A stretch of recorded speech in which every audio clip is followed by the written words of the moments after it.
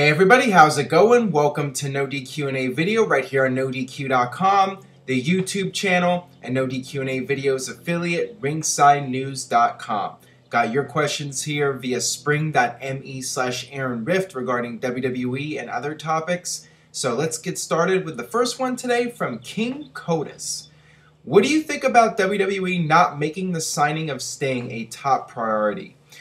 Well, to be honest, it doesn't really surprise me all that much. WWE already set plans for WrestleMania regarding The Undertaker. It's expected that Undertaker will be facing Brock Lesnar at WrestleMania, and Sting possibly going to WWE is something that just came up in the past few weeks when his TNA deal expired. I think that it was perhaps best to do Sting versus Undertaker a few years ago when there was all the internet hype, when the mock posters were made, 2011. That was when there was a lot of people talking about that. That was probably your best opportunity to do that match, but Sting ended up staying with TNA. Now, WWE has other things going on, and I do think they want Sting in WWE, but at the same time, I think that if he doesn't come into WWE, it's not the end of the world for them. I got another question here regarding the network, and I'll get to that in a second. I think WWE would be interested in bringing in Sting to help promote the network and also possibly the Hall of Fame. But as far as him wrestling in a marquee match at WrestleMania, I just don't see that as a priority for them at this point. And, can't really blame them because they reached out to Sting several times over the years, and he decided to stay with TNA. And next question here comes from WWE Fan 5. Hey Aaron, am I the only one who doesn't want to see a 48-year-old versus a 54-year-old? I just don't think the match itself between Sting and Taker would be that good. That's certainly another concern, that both guys are older and Undertaker needs somebody younger to help carry him through a match at this point, and there's a lot of doubt if Sting is that guy. Now, apparently Sting has been open to the idea of working out the match with Undertaker and training and preparing for it. So I think at the end of the day, if this match was to happen, let's say, just for argument's sake, if they did the match this year, I think that it would be fine. I think that if Sting got himself in tip-top shape, he doesn't have to wear the shirt, he can go out there and be as close to the old Sting as possible. I think they would have a very good match technically, and obviously you'd have the crowd heat, and I think it would still be a classic. But yeah, time is definitely running out, I think, for them to do this match. And as I said, WWE's already been planning out Brock Lesnar versus Undertaker, and I don't know if they're going to change that now. And maybe we could see Sting and Undertaker at next year's WrestleMania, but then again, that's a whole other year, another year that both guys are older and more broken down. So it's really very much up in the air at this point if we'll ever see that match. All right, this one comes from Sticky B. Hey Aaron, with the WWE Network approaching, is Sting going to promote the WCW pay-per-views? But my question is, how will they promote the ECW pay-per-views? Well, yeah, as I mentioned, Sting obviously would be used to help promote the network. Now, regarding ECW pay-per-views, I could definitely see some of the old-time ECW stars being brought back. Tommy Dreamer's been doing stuff with TNA right now, but there's plenty of guys that they can bring in. Terry Funk, Shane Douglas, Sabu, and the names go on. RVD makes perfect sense to bring him back and use him to help promote the network and the ECW pay-per-views. So there's a lot of guys, and I'm thinking there's a good chance, especially on the February 24th Raw, that we might get to see a few ECW legends. It would make sense to me to have those guys appear on Raw to help launch the network. All right, this next one comes from Dave451985, or Dave451985, not sure. Whatever happened to having a steel cage match where you have to escape to win as the only option? To me, the whole match just isn't as exciting with the door and pinfall submissions. I completely agree with you. One of the things I liked about the steel cage match stipulation was that it was two guys that had a grudge and they were going to settle it in the cage. And you know, you didn't have the pinfalls or submissions. It wasn't overly complicated. You fight, and when one guy can no longer continue, you just leave the cage, and that's the end of it.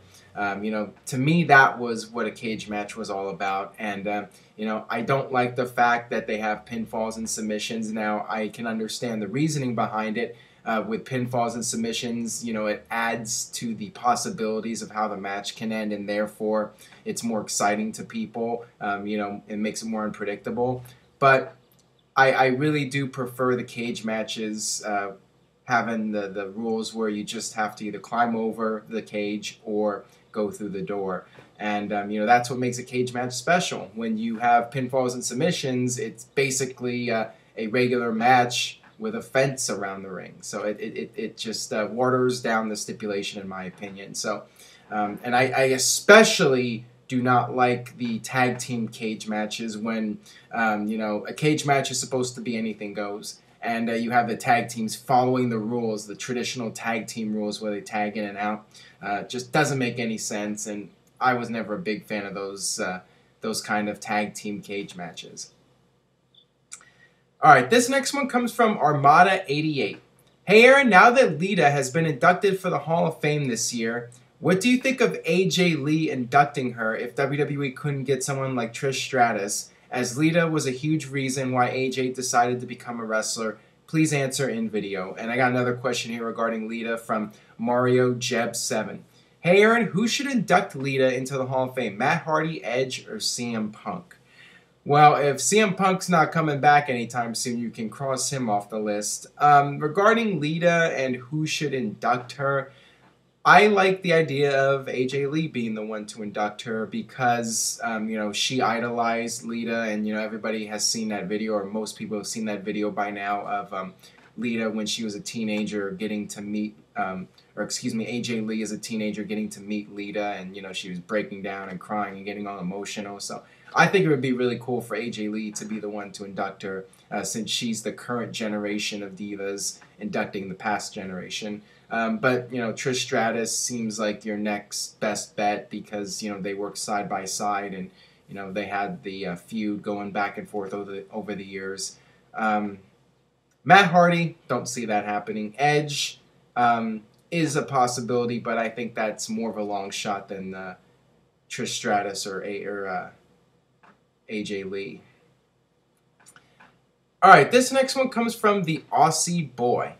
Hey Aaron, do you see Randy Orton and John Cena being the last two in the Elimination Chamber? Then Royal Rumble happens all over again, with the Wyatt family attacking Cena again and helping Orton retain, and they book John Cena versus Bray Wyatt at WrestleMania.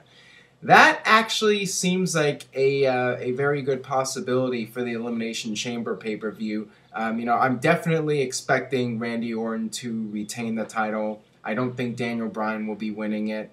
And, you know, I could very well see one of two possibilities. One is that it's down to Randy Orton and Daniel Bryan, and Kane will interfere and cost Daniel Bryan the match. Or it's down to Randy Orton and John Cena, and you have Kane come out and maybe cost Daniel Bryan, and then when it's down to Orton and Cena, you know, the lights go out or whatever, the Wyatt family appears in the ring, and they take out John Cena. I could definitely see that happening. Something, you know, there needs to be a good reason behind John Cena versus Bray Wyatt. There needs to be some sort of motivation for John Cena to have that match with Bray Wyatt, and Wyatt costing him the WWE title seems like the most logical storyline. So I think that even though they already did that at the Royal Rumble, you know, I could see history repeating itself and WWE repeating the same storyline again as we've seen them do over the past several months. And Randy Orton, once again, the so-called underdog, retains the title. So, yeah, I mean, I definitely see that whole scenario as a strong possibility for Elimination Chamber. All right, that'll do it for this edition of No DQ&A video, as well as the crows outside. Hope you enjoyed today's video. If you enjoyed it, please share it on Facebook or Twitter, and please spread the word about the NoDQ&AV channel on YouTube And stay tuned to NoDQ.com for late-breaking news regarding Elimination Chamber and Sting and RVD, Chris Jericho. Lots of news going on in the wrestling world right now, especially as WrestleMania draws closer. So with that being said, I will see you guys next time for another edition of NoDQ&A video.